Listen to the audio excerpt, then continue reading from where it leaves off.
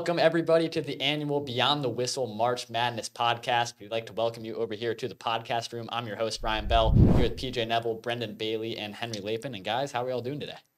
Doing great. Yeah, I'm doing pretty good. Excited for, to talk about some college basketball, March Madness. This is the greatest time of year. Absolutely, PJ. So I think what we're going to first start off with here, guys, is what sticks out to you in the bracket. And Brendan, I'll start with you. And in particular, those number one seeds, do you think the committee got them all right? I'd say for the most part, I wouldn't disagree with any of the one seeds. I think you see Purdue past few years definitely struggled early on in the tournament, but I think on this regular season they definitely deserve that one spot. So I'd say overall, committee didn't do too bad of a job. Yeah, I think I'm just gonna, those that Purdue, Houston, and UConn ones, those ones are pretty solid, right? Those have been the top three teams for the majority of the year. UNC, that's a little, you could get into some specifics, make an argument for Tennessee or Iowa State, but for the most part, I think UNC is the right choice.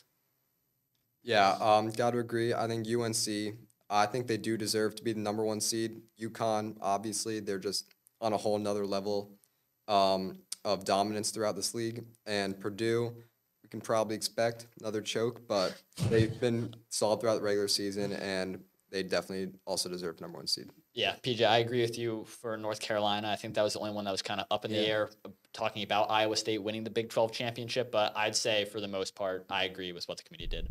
All right, Brendan, going back to you, are there any other teams that you think should be seated higher? I'd say New Mexico has been really hot as of late. So I think if there's any team that I think could have been pushed up a little bit higher, I'd say New Mexico at 11 seems a little bit low for them. Okay, PJ. I think some teams could be lower, but for the most part, I think a lot of the top dogs are well seeded. Maybe James Madison. They've been pretty strong this whole season. Obviously, right, they don't have as strong of a schedule, but I think, you can make an argument for them to be a 10 or an 11. I think GCU, Grand Canyon, I think they should be ranked a little higher. They're definitely very hot and cold at times, but I think they could definitely make a run into this March Madness, and I think they should be ranked a little higher, definitely. Yeah, I kind of agree with some of those 12 seeds like Grand Canyon, James Madison. I think it's very odd that Duquesne's an 11 seed because they're 24 and 11. I'm surprised that they gave the Atlantic 10 winner that 11 spot rather than GCU or another 12 seed like that. So that's probably what's most surprising for me. And then Brendan, last four in, first four out. Do you think the committee got it right, or what would you change about it? I think no matter what the committee chose, there'd be arguments, there'd be people all upset no matter what the first four out and the last four in were. But I'd say it does seem like there was a little bit of a prejudice against the Big East this year. There's definitely at least probably like three teams that were right on the cusp there, and none of them getting in was kind of questionable. But again, there's always going to be some controversy no matter what the picks are. Yeah, I think, obviously there are some teams that would have been in, but this year, there's so many bid stealers that kind of, Seton Hall, St. John's, a couple of those guys could have gotten in. A lot of those Big East teams, they could have gotten in, but with all those bid stealers, they really, just kind of got the short end of the straw.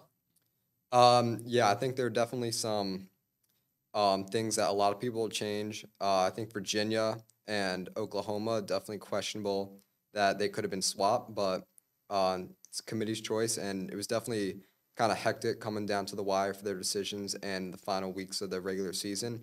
But I think they did an okay job with it.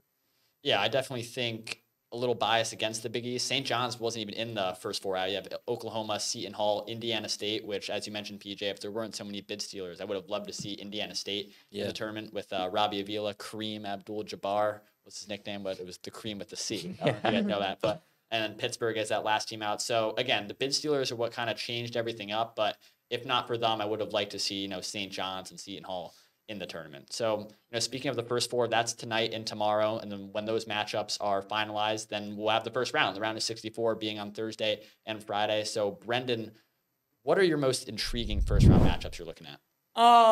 Yeah, I'd say obviously there's a lot round of 64, those few days this weekend are some of the best days all year. But I'd say, for me, the Wisconsin-James Madison 5-12 matchup, and I'm a little bit of a Badgers fan, so I might be kind of biased there.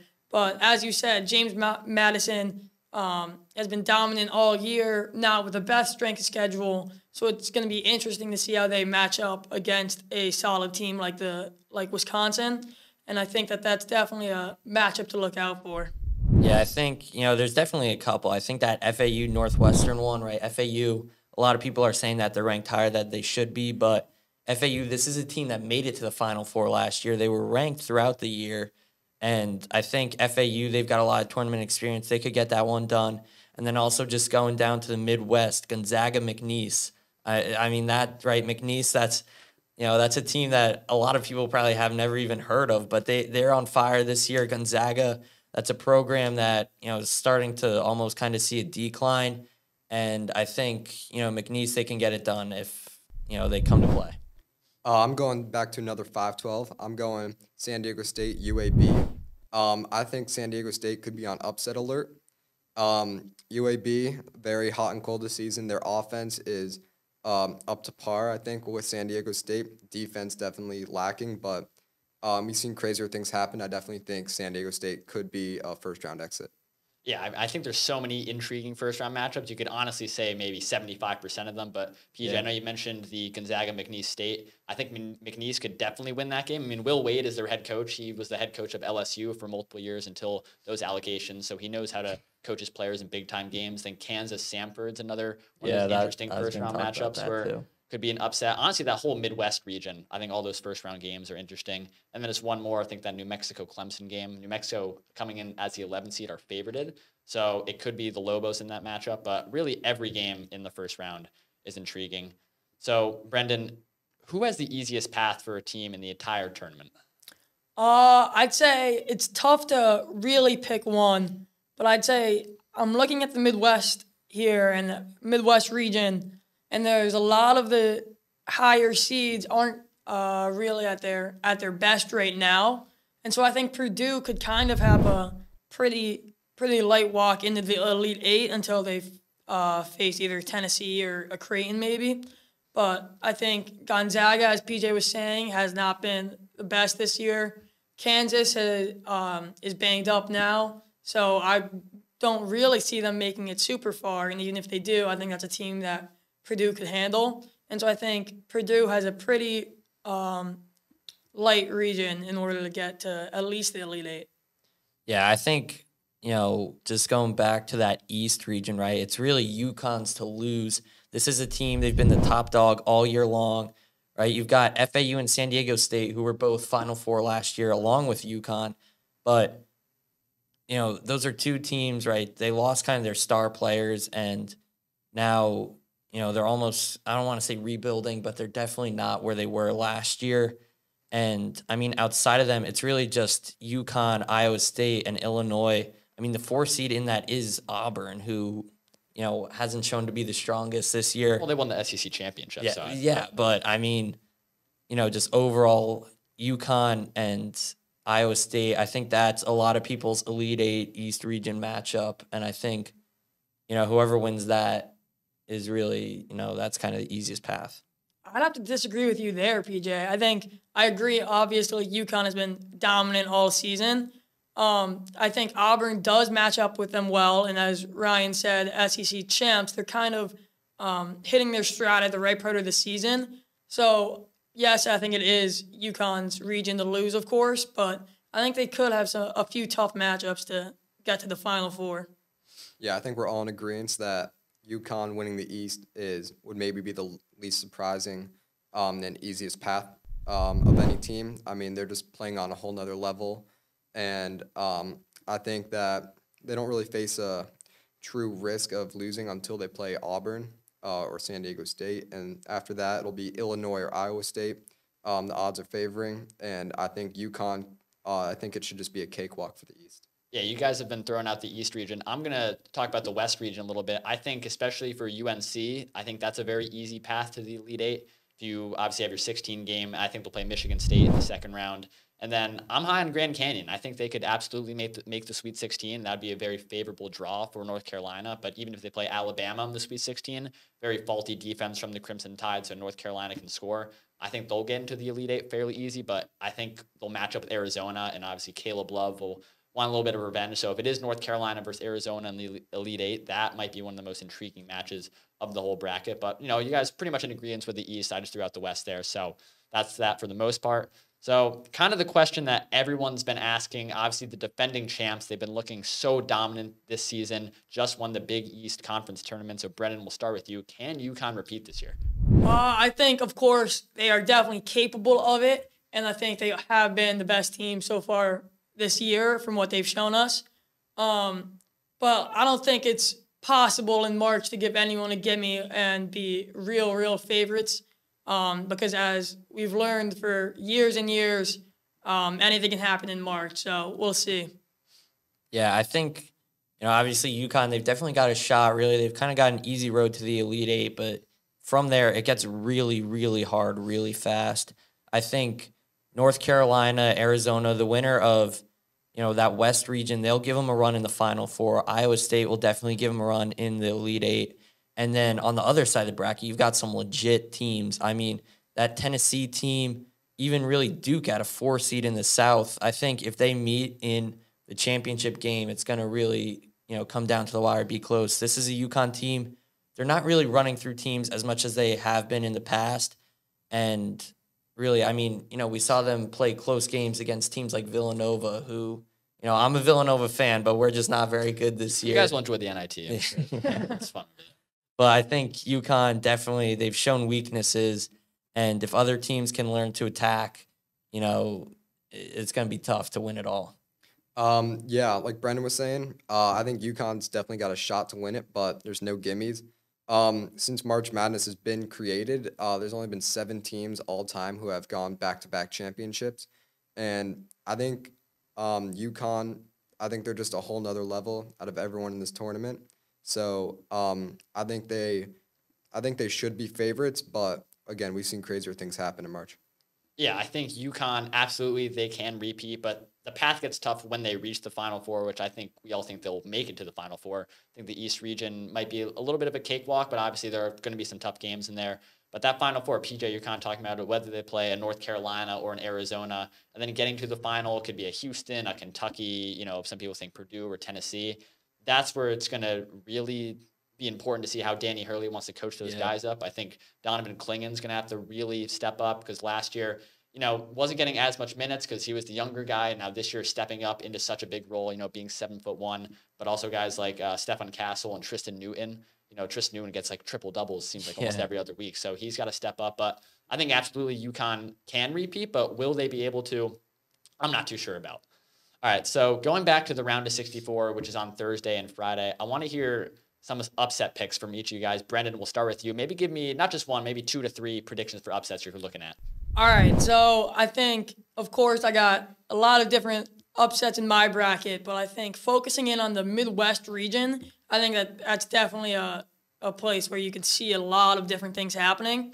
As I said, a weak and hurt Kansas team, a sort of a down year for Gonzaga. I could see McNeese and Samford maybe both winning and then facing each other in the round of 32, which would be very interesting. And then also I think Oregon's a very solid team for that 6-11 matchup. So I think the Midwest, you could see a pretty wild first round. Yeah, I think, going back to that Midwest, Brendan, I think, one thing not to leave it out of the realm of possibility is St. Peter's as a 15 seed again. I mean, if they're able to make another run, right? They don't have Doug Eddard again, but this is still, St. Peter's as a 15 seed. We've seen it just 2 years ago. They can make a run. And obviously, I think Tennessee is going to win that one, but you can't leave it past them. Then I also like NC State against Texas Tech in that 6-11 matchup. NC State, this is a team, they won 5 straight games in 5 days, the lowest seed to win an ACC tournament. And, they showed that they could beat Duke and UNC. So this is a program that they're not to be messed with. And then also in the South, that 5-12 matchup with James Madison and Wisconsin. I think James Madison, this is a strong defensive team. We've already talked about them. That's going to be a good one against Wisconsin, who's a very offensively heavy team. Yeah, all three of my upsets, all in the West. I got Michigan State over Mississippi State, as well as Nevada over Dayton. And I'm also going GCU, Grand Canyon, over St. Mary's, another 5-12. I think Michigan State, I think they're playing with a little chip on their shoulder, knowing they're a little lucky to be in this tournament. And I think they're going to try to prove that they deserve to be here, they deserve to stay, and I think they're going to beat Mississippi State first round. Yeah, I think in that South region, I definitely lean towards NC State, as you mentioned, PJ. Only the second team ever to win those 5 games in 5 days in the conference tournament behind 2011 UConn, who ended up winning the whole thing with Kemba Walker. So I think NC State's definitely interesting. Duke, Vermont, I'm going to pick Duke, but I think Vermont, they have so much tournament experience because they really just farmed the American East because no one else is really good in that conference. So Vermont could definitely make some noise. Obviously, JMU against Wisconsin will be a popular upset pick. I look in the East region. I think Drake at the 10 seed against Washington State in that first round. Tucker DeVries, his dad is the coach as well, but he's one of the best players in all of mid-major America. And I think if they match up with Iowa State in the second round, definitely possibility for an upset. I'm picking it, but regardless, I think that's just a good game. And then down in the West, I think New Mexico will beat Clemson in the first round. A lot of sneaky good guards on that team. And if they match up with Baylor in the round of 32, that could really go either way. So I wouldn't even be too surprised if New Mexico makes a Sweet 16 run. But regardless, I think this year, compared to last year, no 12 seeds won last year. And I think this year there's possibility for 3 or maybe even all 4. Yeah. So that could really go either way. All right, Brendan, we're going to go back to you here. Going back to our bubble talk a little bit. So we kind of briefly mentioned it earlier, but maybe a little more in depth now. Who do you think got snubbed and shouldn't have got in compared to teams who did get in, maybe with worse resumes? Yeah, as I said previously, the Big East definitely seemed to get snubbed a little bit there. I think also Indiana State was a very solid team all year. They had tournament aspirations all year, and then they ended up falling short, of course. And as PJ and you, Ryan, were talking about, teams that just get the bid will obviously take those spots sometimes. So I think Indiana State would be my pick. That definitely had a very strong argument to get into the tournament. Yeah, I agree with that. Indiana State, I mean, they were ranked at one point. Then they had that tough loss to, was it Iowa State or Illinois State? Yeah, one of those 2 I states. But then, that's a team that could have definitely gotten in. They showed their strengths all year long. And then I think, that Seton Hall team and St. John's, really. St. John's not even being in the first 4 out is kind of a shocker. They took UConn to a 95-90 game. That's pretty unheard of in college basketball. And, that's a team that showed that they could hang with some of the best teams all year long, right? They beat Villanova once again, my team. And, also Seton Hall in the Big East. Seton Hall, they're another team in the first 4 out who definitely had a strong resume to get in. I think if they made a little bit of a deeper run in the Big East tournament, they would have been able to do it. Yeah, I think Oklahoma and Pittsburgh, 2 of those teams in the first 4 out, I think they definitely should have deserved to be in. And people who barely got in, Virginia and I think Texas A&M. I don't think they were one of the stronger teams going into the selection. I thought there was a good chance they wouldn't even be in this. But they got in, Football schools, I think they have a good chance. But Oklahoma and Pittsburgh, I think that was very unlucky for them. Yeah, I think going back to Seton Hall, PJ, they beat UConn this year. They're one of the few teams that actually beat UConn at home. Granted, that was in December, so really early in the conference season, but still a win against UConn. But yeah, I was talking about Indiana State. I agree with Pittsburgh. And Oklahoma is interesting. They didn't lose a game outside of Quad 1. So all their losses were to quality opponents, and especially in the Big 12, that's such a tough league where every game matters, and they just kind of missed it. And then obviously St. John's losing some early season games. I think losing to Michigan in November really hurt because Michigan was not a good team all year. And same for Pittsburgh, lost to Missouri, who I think went 0-15 in SEC conference play. So those losses early season, while maybe most fans are not thinking about them, they obviously matter. And then Lapin, I know you mentioned Texas A&M. And I think Michigan State was that 19-14 record. Tom it's the brand, right? Tom Izzo obviously being one of the best coaches. I still think they're going to win the first round, as most people do. But with that record, it kind of brings to question what the selection process is for the committee. All right, Brendan, we're going to our last question here. It's kind of what everyone's been waiting for here. What are your Final Four predictions, and who's going to win it all? All right, so for me, Final Four coming out of the East, I have Iowa State over UConn. Of course, UConn, very strong team. I think a lot of people are going to have them making the Final Four and maybe winning it all. But I think Auburn's a tough matchup for them, and Iowa State is a great team. So I have Iowa State making it, and then also UNC out of the West. I think that they have a pretty easy schedule up until the Elite Eight, where they could play Arizona, which would be an absolutely electric game against Caleb Love, of course. And then Midwest, I have Tennessee. I simply just can't trust Purdue enough to put them in there based off the past few years. And then I also have Kentucky, who I think would be the biggest surprise, I guess, in my Final Four. And I think their offense is just unmatched. They have great players, Rob Dillingham, Reed Shepherd, both phenomenal all year long. And, yes, their defense is definitely might be a little bit of a weak point, but any team that can go on a run in March definitely has a chance. So I have them making the Final Four. And then championship game, I would have UNC and Tennessee, with UNC winning it all would be my final pick. Yeah, so I've got, I think UConn, Iowa State, that might be the biggest Elite Eight toss-up, right? You've also got, what I would think is a UNC, Arizona Elite Eight matchup also. I think those two are really the biggest toss-ups in my bracket. I've got UConn and UNC winning both of those, so the top seeds. I think, UNC, it's really just going to come down to the tournament experience compared to Arizona. Really, it's just Caleb Love on that team. And then, obviously UNC, great coaching also. And then coming out of the South, I've got Duke, another one where it's kind of just tournament experience. This is a Duke team who made it to the Final Four along with UNC just 2 years ago. I think Houston, that's another team that can get it done. I think that's going to be a really good Sweet 16 matchup. But I think Duke, barely edges them. And then I think Tennessee gets it done. I think Purdue really gets out early, and Tennessee is able to get there to the Final Four. Yeah, I'm going to start off with my easiest pick. I think that's going to be UConn winning the East. Again, I don't really see competition until they're in the Sweet 16 and Elite 8. Winning the West, I got to go with UNC. Again, RJ Davis, great shooting guard, point guard. He's great from three-point line, and I think that they're just going to kind of walk away with it. Winning the South, I got to agree with Brendan. I think Kentucky. I think, again, that great offense going to help them out a lot. Defense, they're going to have to make some changes going into March. And my most controversial pick, I think, is Gonzaga. Wow. Gonzaga. Okay. Winning the Midwest. Okay. Very controversial pick. I think I might be alone on this one. I think a lot of people have been getting first rounded. First round got exits. I still believe in them. Okay. I think what you said earlier, how they're on the decline of kind of their just dominance in college basketball. I think they know that. I think they're still going to push. I still think they're going to make it to the Final Four.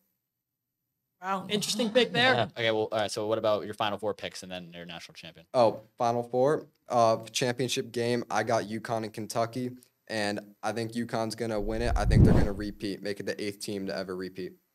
All right, so for me in the East, I think we're all in agreement. I got UConn. I don't have them playing Iowa State in the Elite. I have them going against Illinois. Just I think Iowa State is prone to a second-round upset to Drake. But regardless, UConn playing in Boston, that's where the regional is. They should be able to handle that. I think the West region, I'm going with Arizona. I think all you guys are going with UNC, but I still have UNC in the Elite Eight. I just think UNC versus Arizona, especially in that West region, out West, Arizona, their fans are going to travel really well. Caleb Love, maybe something a little on his shoulder, right? He's going to try and perform as well as he can. So I got Arizona. Moving over to the South, I'm the only one here with Houston. You two think you had Kentucky, right? You had Duke. Yeah. I have Houston beating Duke in the Sweet 16, which, just side note, hopefully no fans storm the court and Kyle Filipowski doesn't break his leg. And then I have Houston beating Kentucky in the Elite Eight. That's going to be a fun matchup, though. I think Houston, probably the best defensive team, March Madness. You want to make that argument versus Kentucky, who can score 100 points at the snap of a finger, but I got Houston. And then the Midwest, I'm going Tennessee as well. I love Dalton Connect. He's just a guy. He can score the ball really well. He can just swing it around. But that whole Tennessee team as a whole, I think that they have the key. If they play Purdue in the Elite Eight or Gonzaga, okay, Gonzaga. But no matter who they play, I got Tennessee. And then I got UConn, Arizona. Give me the Huskies. I think that's a great matchup as well in Phoenix. So Arizona, I'm kind of more towards that home court, but I'm going to go UConn. Houston, Tennessee. Give me Houston. I think the defense will slow down Tennessee. And then UConn, Houston in the national championship. I'm going with Houston. I think most people would maybe pick UConn there, but you mentioned that stat. That's really hard to go back-to-back. I think only 7 times. Hasn't happened since Florida in the mid-2000s. So I'm going with the Cougars to win that one, and 74-71, by the way. So if I get that one right, I'll pat myself on the back there. But, okay, that's it for the final questions for all of us. Are there any last thoughts? If you guys just want to have one last thing about the bracket you want to say? No, nothing really. I'd say I'm very surprised by the Gonzaga pick. I think McNeese has a better chance of winning it all than Gonzaga, but we'll see. Maybe that prediction will pan out for Henry, but no, that's all I got. I think, I just want to highlight how we haven't really talked about Marquette at all. I think they're, kind of one of the weaker 2 seeds in really maybe even the history of the tournament. This is a Marquette team who, right, they made it to the Big East championship game, lost to UConn without Tyler Kolek, but I think, really when it comes to the big stage, last year they didn't do too well, and this year I just don't have that high of an outlook for Marquette. I think, Sweet 16 might be their peak. Maybe they make it to the Elite Eight, but I think Kentucky is a better overall team and is able to outlast them.